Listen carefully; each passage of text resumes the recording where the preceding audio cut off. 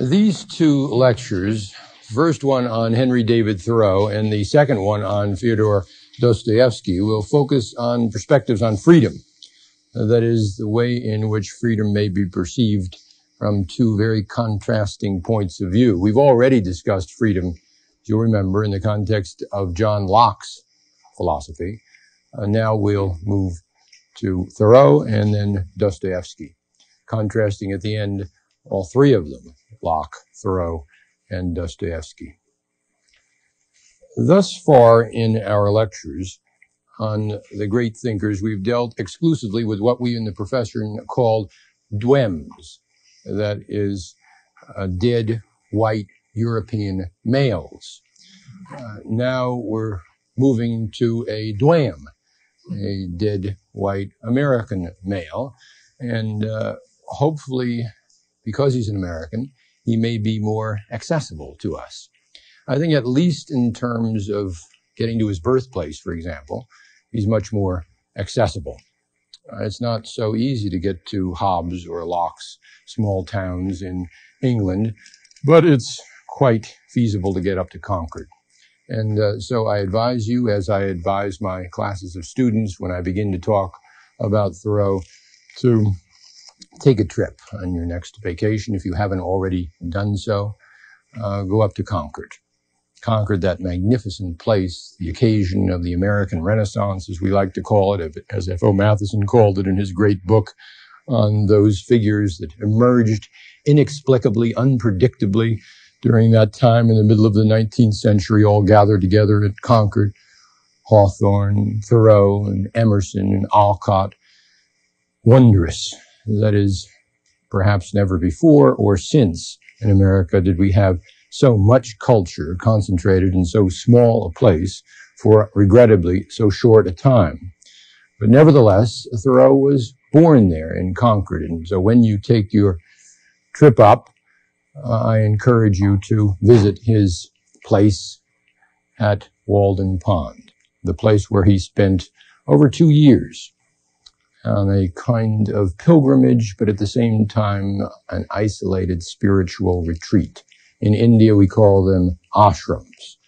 In Concord, it was Thoreau's cabin on the edge of Walden Pond. When you go up, I urge you, take the plane to Boston and then the subway out to North Station and get on the train to Concord. It takes about 45 minutes.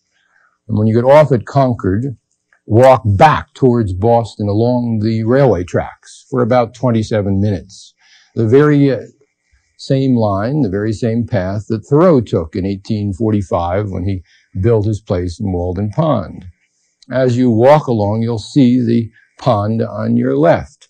And move towards the pond, walk around it, around the edge, and you'll come shortly to the hut that Thoreau built there. The place where he stayed, where he moved in on July 4th, 1845. Near the place of the hut, of course the hut is not there, but the site of it is, near that place you'll see a large pile of stones that was begun about 10 years after his death in 1872 by one of his friends. It's a memorial to Thoreau. And those of us who admire Thoreau take a stone and add it to that pile, which is extraordinarily high. On occasions where I've been up there and walked around the pond and talked to people who were throwing stones on that pile, and I'm sure several of you have done this yourselves, have made that pilgrimage that my spouse and I try to make every year if we can on our wedding anniversary. Thoreau means that much to us. When we do that and add a stone to the piles, and as we'll talk to other individuals, and they'll all over the world, they will have come from Asia and from Africa and all parts of Europe and the United States at times. I haven't met them from all those parts of the world, but I infer that from the dozens of people that I have talked with when I've gone up and walked around Concord and the pond. What is it about Thoreau that fascinates people so much? What is it that explains this appeal? Why is it that the years that I taught, for example, at Indian universities in Delhi and Calcutta and Madras, that students there were more interested in Thoreau than any other American writer? Why? What was it about his thought that has a universal connotation that draws people to him? Why should they be more fascinated with Thoreau's version of transcendentalism than with Emerson's, or more interested in Thoreau's naturalism than in Hawthorne's fiction? More often, individuals ask me in small towns in India, have you read Thoreau? I think the attraction, the appeal is because of his journey. That is the personal journey that he took, the way in which he devoted his life to a kind of cause. And that cause is, as we'll see spelled out in Walden, or you've perhaps seen, because I assume that most of you here have read Walden at one time or another. He spells it out in Walden, and there and elsewhere, he makes it clear to us that he was influenced, as very few Americans have been, not only by European and American thinkers and writers, but by Indian and Chinese thinkers and writers. There's an excellent essay on this from my colleague at Barnard College, Barbara Miller, who writes in an afterword to her recent translation of the Bhagavad Gita, why did Thoreau take the Bhagavad Gita to Walden Pond? Now, how many Americans, writers, philosophers, may we say that they had with them as they journeyed through life a copy of the Bhagavad Gita, especially in 1845 when it wasn't particularly fashionable as it was in the 1960s to have a copy of the Bhagavad Gita in one's hands. Thoreau had it with him, and he understood European wisdom, and he often said that two people that influenced his quest, his journey, were Socrates and the Buddha. And I think that if we take those two individuals and look at them in terms of their lives, much can be said about how Thoreau's personal journey is explained in terms of Socrates and the Buddha. There was a story that Thoreau liked from the Socratic dialogues, from Plato's great work, the Gorgias. It's a story that I've told before in this series, that is in the lecture that I gave on Plato here 18 months ago, but I want to retell it again briefly because it captures, from Thoreau's point of view, so much of what he was about. The story begins in Athens, about 411 BC, when Socrates is in the marketplace, the Agora, and he's discussing, as he repeatedly discussed, the great ideas of great wisdom, that is, beauty, truth, justice, goodness.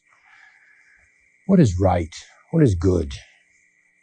And as he was discussing this among his friends, Plato among them, of course, his young disciple and pupil, Plato, off in the distance, Plato and the group sees a figure who was not particularly sympathetic to Socrates, one of those who was responsible ultimately for Socrates taking the hemlock, Callicles, a sophist, in part a creation of Plato, because Plato was always putting down the sophists, but in large part, too, an individual that represents all that Socrates despised about Athens, and to some extent all that Thoreau despised about Concord.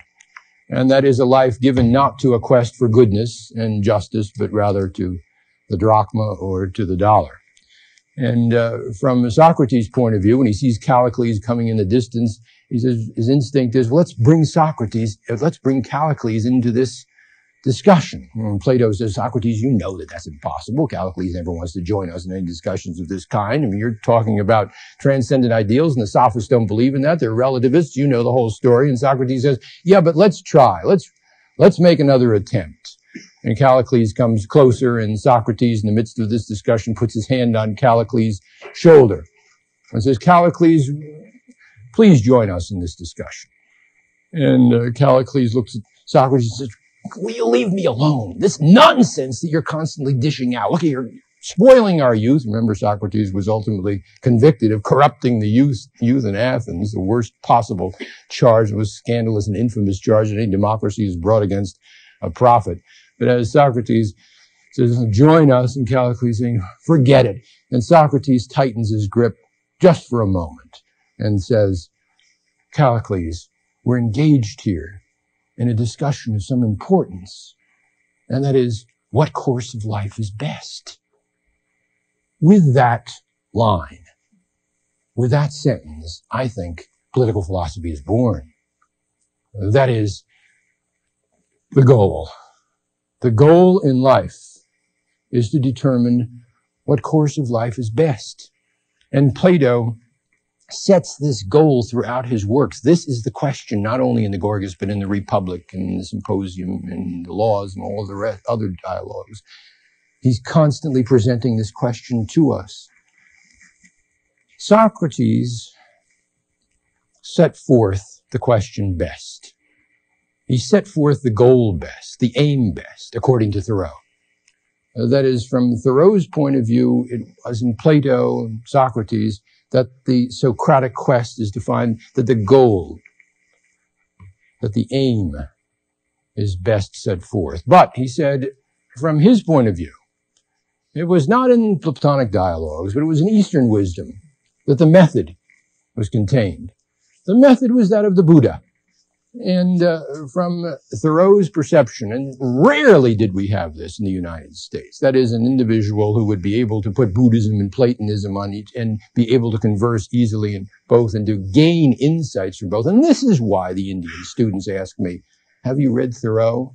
Because they feel in him a kindred spirit, and they feel in him a kindred spirit because they know very well that he's read the Bhagavad Gita, and because he adores Buddha, and it's particularly the life of the Buddha that he is attracted to, because that life, and you've probably seen the life explained in Joseph Campbell's splendid works on Eastern mythology, especially the Hero of a Thousand Faces, or perhaps in the the PBS series with Bill Moore and Joseph Campbell. Joseph Campbell describes it and analyzes the life of the Buddha extraordinarily well in terms of stages of development. And I think these stages of development apply extraordinarily well to Thoreau and to his life. And I feel that Thoreau would have felt the same. And that is, when we're looking at the life of the Buddha, according to Campbell, the first stage is that of separation.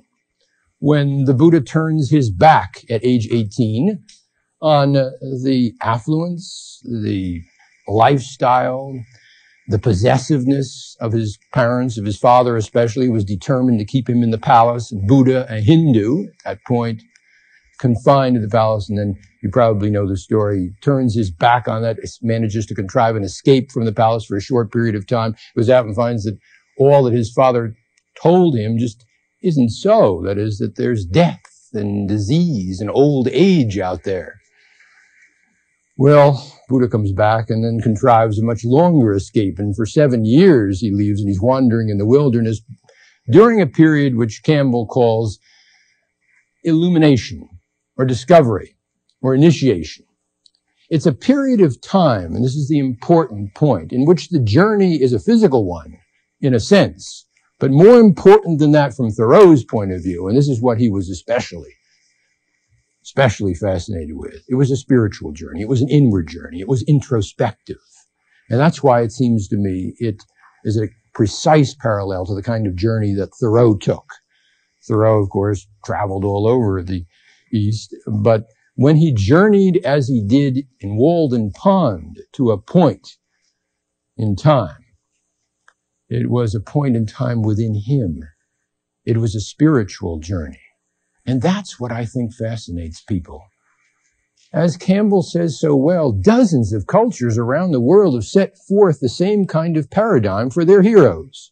That is, separation, when one says an emphatic no in a nonconformist spirit to one's prevailing culture, and then initiation or illumination, which is always a journey of introspection, and then, as Campbell says, again, precisely what happened to Thoreau, the last part of the journey is the return, when one re-enters society and the wisdom that one manages to convey if one has discovered anything. And as Thoreau liked to say, the highest wisdom of all is that wisdom gleaned from not the Platonic texts, but from the Hindu texts.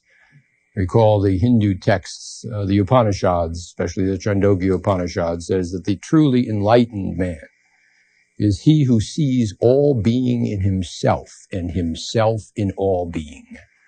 When Thoreau read that line, it lit him up because he realized, as a naturalist, as a person who identified with all being in a way that very few American writers or philosophers at this time were able to do, as this individual merging, as he says, with the waters of Walden Pond.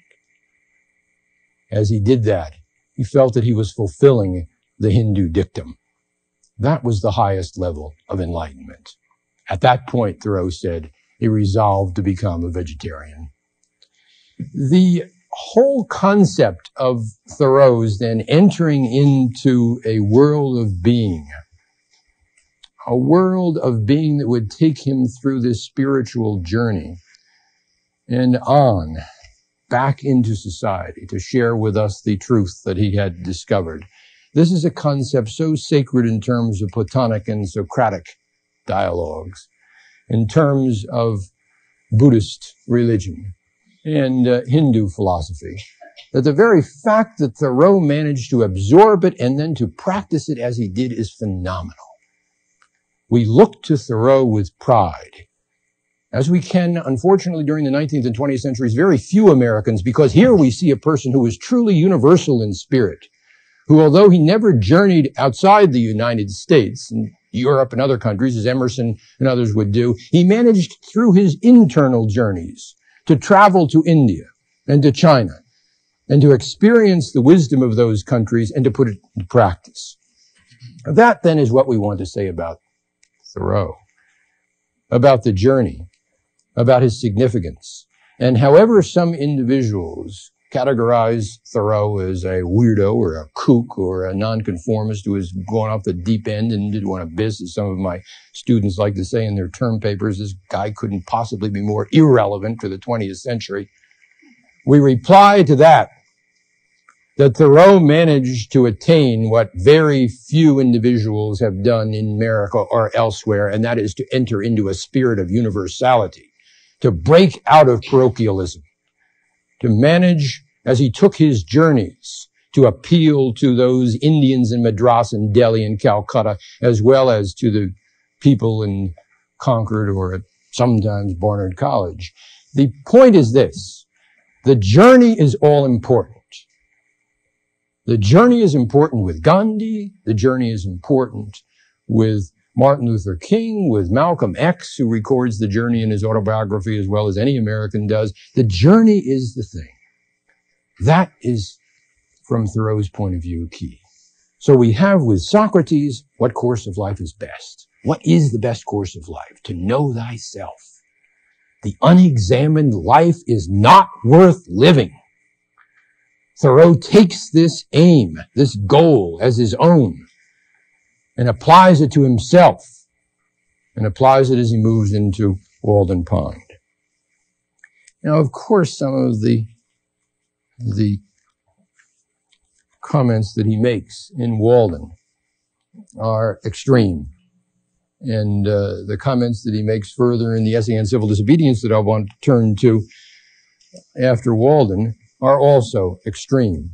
Unlike Locke, Thoreau is emphatically an extremist. And he's a person who takes the extreme journeys of life seriously. And so in Walden, when he says, and these are the lines, if you haven't seen them already, they're inscribed in stone near the site of that hut on the edge of Walden Pond. Among the best lines, it seems to me, that Thoreau ever penned in the conclusion of Walden: I went to the woods because I wished to live deliberately, to front only the essential facts of life, and see if I could not learn what it had to teach, and not, when I came to die, discover that I had not lived. That's a beautiful line. And when I talk about Thoreau in my theory classes at Barnard College, I always pause in that line. And I say, regardless of what LSAT exam or corporate law firm you're dying to get into, whatever business degree you must take, whatever graduate school you must enter. This is what you must avoid at all costs. Don't get to the end of your life and discover that you have not lived. I did not wish to live what was not life. Living is so dear. Nor did I wish to practice resignation unless it was quite necessary. I wanted to live deep and suck out all the marrow of life, to put to rout all that was not life, to cut a broad swath and shave close, to drive life into a corner and reduce it to its lowest terms. Because our life is frittered away by detail. Simplicity, simplicity, simplicity. The mass of men lead lives of quiet desperation. Most of the luxuries, many of the so-called comforts of life are not only not indispensable, but positive hindrances to the true liberation of mankind. The luxuriously rich are not simply kept comfortably warm, but unnaturally hot. Wonderful occasion for that line. They are cooked, a la mode, of course. It is desirable that a man be clad so simply that he can lay his hands on all he wears in the dark. I say, beware of all enterprises that require new clothes, because a man is rich in proportion to the number of things that he can let alone. Superfluous wealth can buy superfluities only. Money cannot purchase one necessary of the soul. Well, that's Walden, and we need literary figures to write like that again. We need lines like that desperately. Maybe not with the same philosophy, but with the style, with the elegance, with the ability to write in English. The literate, the articulate, it just seems to me are getting fewer and fewer among us, and maybe it's because they don't spend long periods of time sequestered in a hut without electricity or any of the other conveniences. At any rate, Thoreau's masterpiece is Walden, as we know. And it's a literary masterpiece. We study it because of the journey. We go to it because of the personal quest that's related there. But it's not his political work. His political work is the work that I want to turn to now, and that's his essay on civil disobedience. If Walden sets forth then his idea of separation, of saying no in a physical and spiritual sense, I'll not have any of these superfluities. I'll not have this way of life. I'll turn to my own inner quest. Then the essay on civil disobedience sets forth his emphatic no in another sense, and that is no to the political and economic systems of his country. You know, it's been written often and observed repeatedly that there is a striking consensus among American writers, maybe even an alarming consensus, among certain ideas that have been intellectuals, even strongly critical intellectuals, taken for granted. The consensus from the time of the founding fathers seems to be about the sacred nature of our nation state, that is American nationalism, the institutions of representative democracy that we hold so dear, and of course the idea and the practice of capitalism. Thoreau's no, emphatic no, extends in a resounding way not just to one of these, but to all of them. He says emphatically no to all of the political and economic institutions of the United States. He insists then, in the most categorical and sweeping way, to be a total outsider, whereas the reformist Locke that we looked at earlier is very much of an insider within his own culture. We can look, it seems to me, and search for vain for a person who is more of an outsider in American culture than Thoreau. He puts himself so far outside the consensus of values, political and economic values, that so many people from Jefferson on thought were sacred. Thoreau is so iconoclastic, we sometimes think that he is out above all to smash idols, but there is a positive side, as we'll argue, to his thought. The essay on civil disobedience, then, It begins with a story that you've probably heard, so I'll again tell it as briefly as I can. But it's a story that involves Thoreau living at Walden Pond one morning, July 23rd, 1846. He notices that his shoe needs some repairing, and so he has to walk in those 27 minutes. I'm sure he made it much faster than we do when we go out to Concord and look up the cobbler and get his shoe repaired. Well, he walks into town. As he's going through the town square, he runs into Sam Staples, an old friend of his. Sam Staples, not only Thoreau's friend, but he's also the town tax collector, the sheriff, jailer, variety of functions. So he runs into Sam Staples, and Sam says, Henry, I noticed the other day I was going through my tax books, and you haven't paid your poll tax recently. And Henry says, I haven't paid it in 7 years, Sam. And Sam says, well, if you're hard up, Henry, I'll pay it for you. Don't worry about that. And Henry says, no, Sam, you don't get the point. I'm not paying it because I have problems with the principle of paying this tax. And Sam says, well, Henry, I don't know about that, but I'm going to have to lock you up if you don't pay the tax. Well, the problems that Henry had with the principle were that he rejected the whole idea of being taxed to serve two institutions. The first institution, which he had been complaining about as an abolitionist in Concord for several years, was the institution of slavery. The other institution was the institution of war. And that is, the United States, remember, in 1846 fought until 1848. It got into another obnoxious war, and that is the war with Mexico. And Thoreau thought, on principle, he should not pay taxes to support either the institution of slavery or the war in Mexico. And so he told Sam Staples then, look, Sam,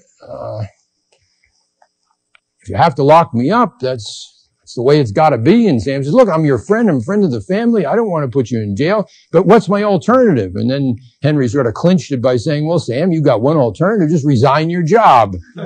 And Sam didn't take well to that.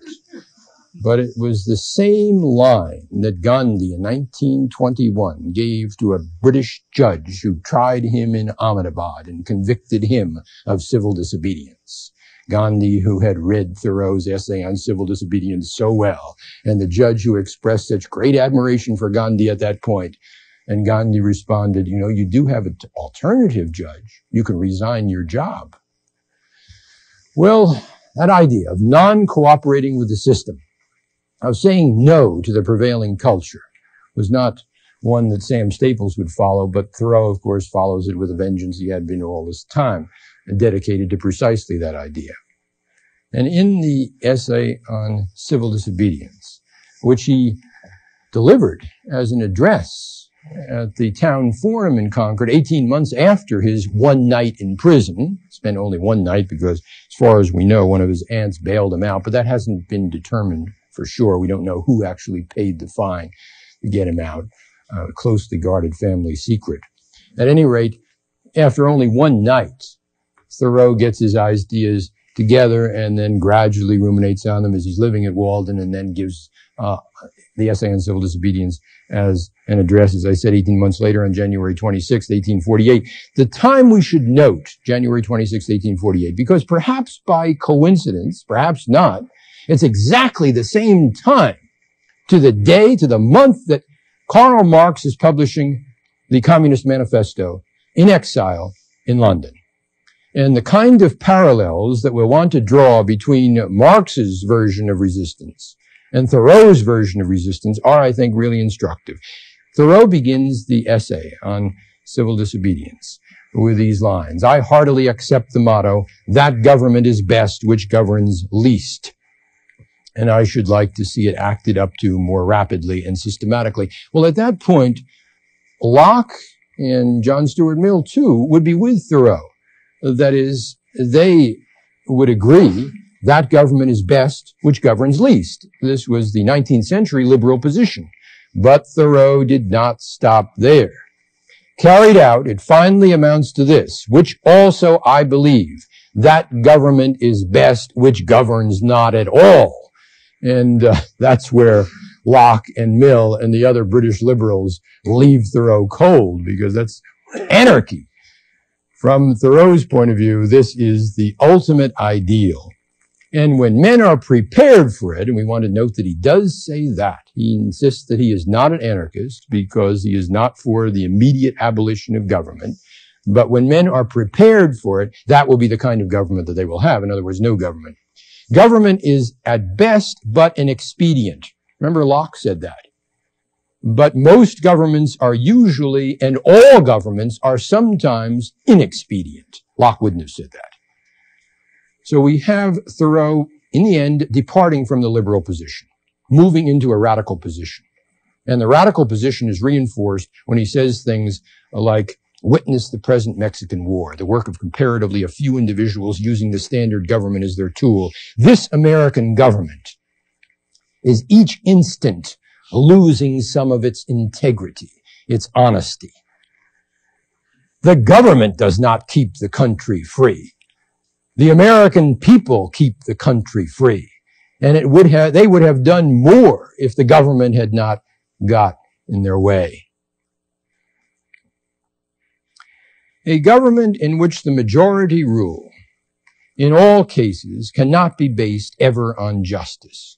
Can there not be a government in which majorities do not virtually decide right and wrong, but free conscience? In which majorities decide only those questions to which the rule of expediency is applicable? Must the citizen ever for a moment or in the least degree resign his freedom of conscience always to the legislator? Why has every man a free conscience then? I think that we should be men first and subjects afterward. It's not desirable to cultivate a respect for the law so much as for the right. The only obligation which I have a right to assume is to do at any time what I think right. Law never made men a whit more just, and by means of their respect for it, even the well-disposed are daily made the agents of injustice. Now notice how when Thoreau is criticizing government and the institutions of law and democracy, he resists the idea emphatically of majority rule. He rejects the concept of representative democracy. Other Americans hadn't done this. Jefferson had held, other American political theorists, Jefferson held the idea of representative democracy sacred.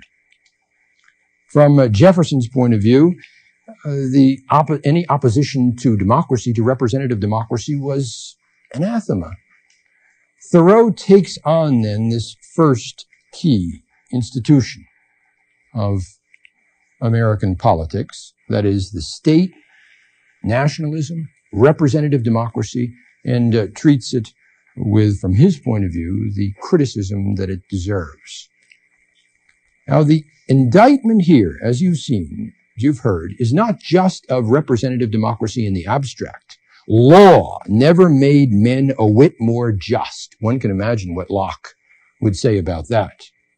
To criticize the institution of law, to argue that law had to be treated critically and sometimes disobeyed. This is the first time that an American political theorist, at least, had urged this, that is, civil disobedience. And we'll get into this further when he becomes more and more explicit. Note how the criticism is relentless. It continues, for example, to the institution of voting. All voting, Thoreau says, is a sort of gaming, like playing checkers or backgammon, with a slight moral tinge to it, a playing with right and wrong, with moral questions, and betting naturally accompanies it. The character of the voters is never staked. I cast my vote perchance, as I think right, but I am not vitally concerned that that right should prevail. I don't think it through. I'm willing to leave it to the majority. Its obligation, therefore, never exceeds that of expediency. There is no thought involved in the process. Even voting for the right is not thinking about it or doing anything for it.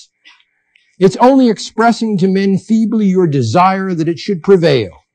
A wise man will not leave the right to the mercy of chance, nor wish it to prevail through the power of the majority, because there is little virtue in the action of masses of men.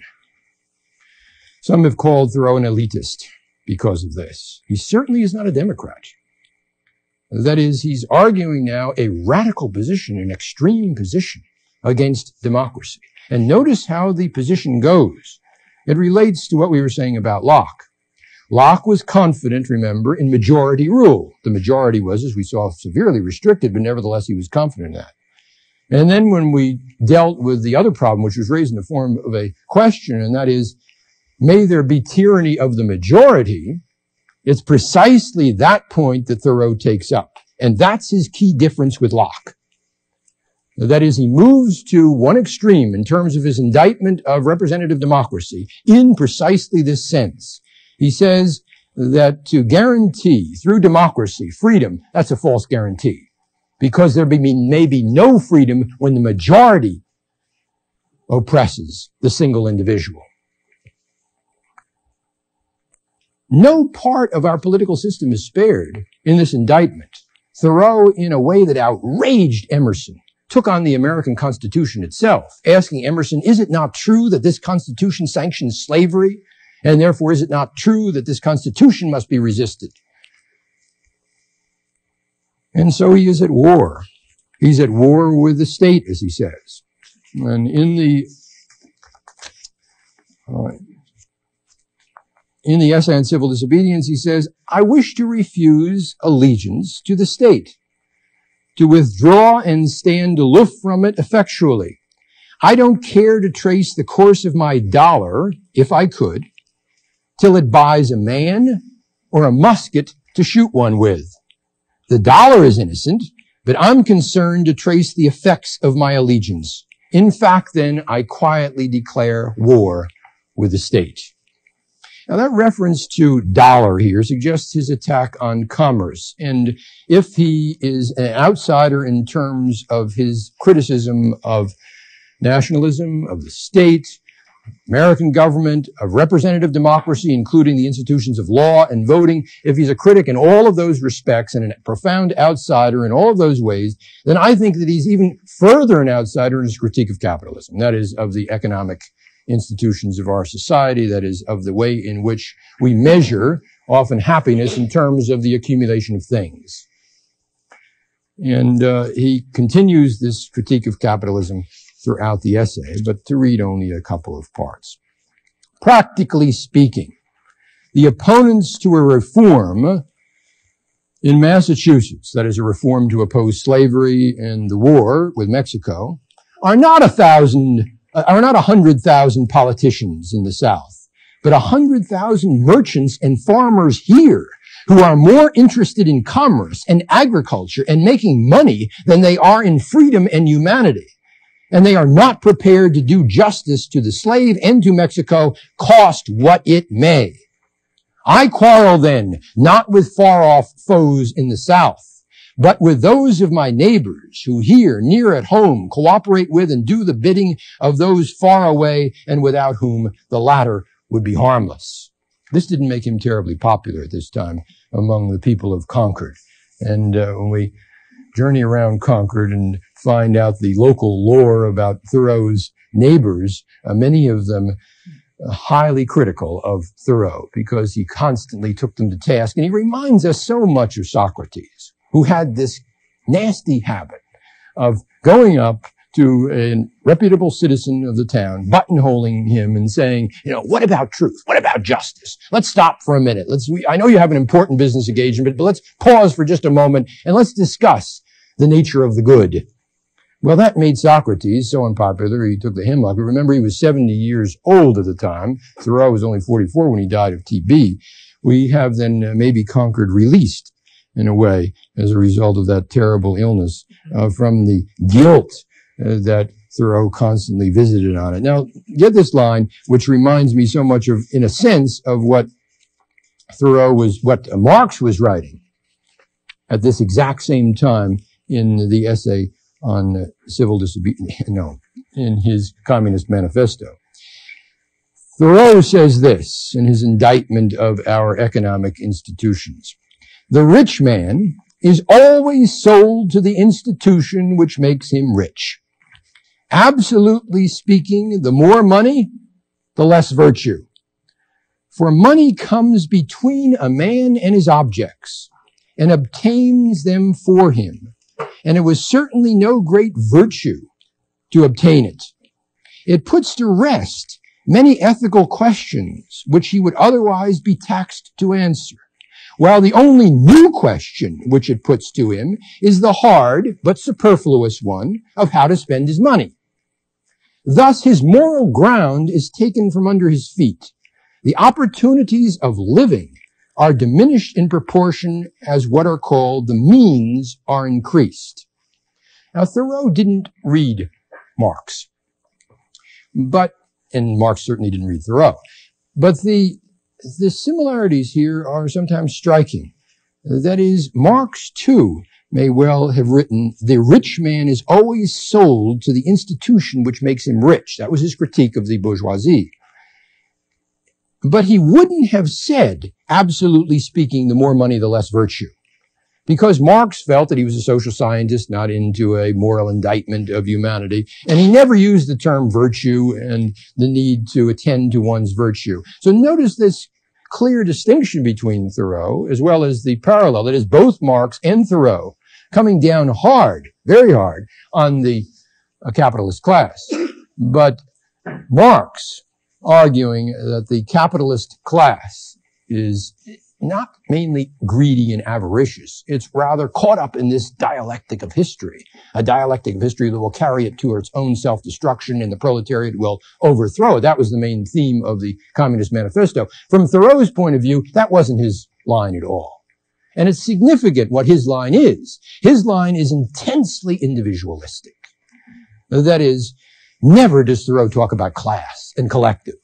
From Thoreau's point of view, class analysis doesn't have much meaning. It's the question of whether or not the individual is going to assume the responsibility to not pay his particular tax and to resist slavery or the war in Mexico.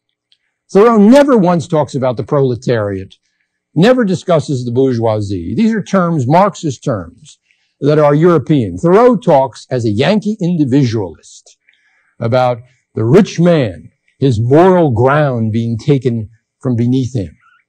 Thoreau talks about then the single individual's protest against an unjust political system, an unfair economy. And when he does that, when he thinks of the individual and blames always the self and not the system, he sets forth a doctrine of civil disobedience, of resistance, with which we're familiar.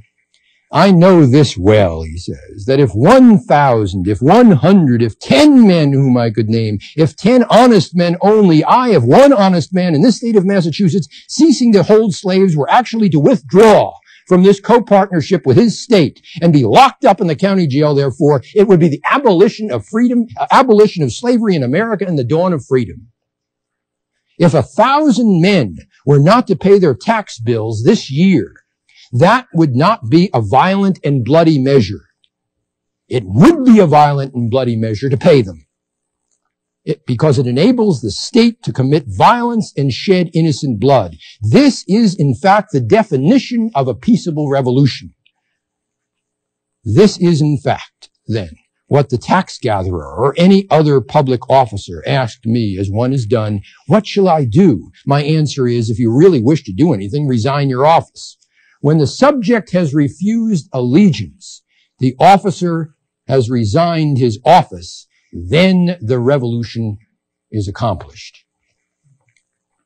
That is what we call the doctrine of nonviolent non-cooperation, a doctrine that has swept parts of the world in this century. In the conclusion of Walden,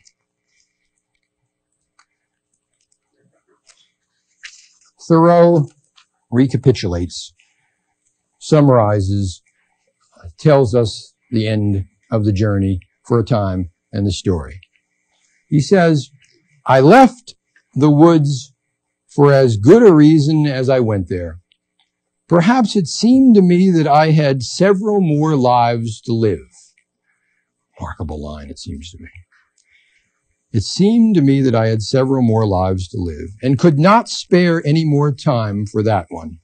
It's remarkable how easily and insensibly we fall into a particular route that enslaves us and makes a beaten track for us. I had not lived there a week before my feet wore a path from my door to the pond side, and so my freedom was diminished. I learned this, though, from my experiment, that if one advances confidently in the direction of his dreams and endeavors to live the life which he has imagined, he will meet with a freedom unexpected in common hours. If you have built castles in the air, your work need not be lost. That is where they should be. Now put the foundations under them. 60 years later, a young Indian lawyer in Johannesburg picked up this document that had been at times ridiculed by Americans. And that young Indian lawyer, 37 years old, read those words. And he says in his autobiography, they moved him as no other words did. The universality of ideas. Mohandas Karamchand Gandhi picks up the essay on civil disobedience. And first, as a lawyer in Johannesburg in South Africa, representing the grievances of the South African Indians there, all 66,000 of them, defies the government under the inspiration of Thoreau and begins a civil disobedience campaign that until he left South Africa in 1914 was astonishingly successful, achieving all of the goals that it set forth through nonviolent non-cooperation. And those who despair over South Africa should look back at that period from 1906 to 1919 and see what nonviolent resistance can do. Gandhi took that message from South Africa in 1914-15 to India and brought it to 400 million Indians suffering from the colonization of Britain in India. He had read Locke. But now when he reads Thoreau, there is an element there of radicalism and extremism that he needs, and he brings it to the Indian Revolution, and he transforms that subcontinent, and he proves to us once and for all that if there is an individual, an American, relevant to this age, it's Henry David Thoreau.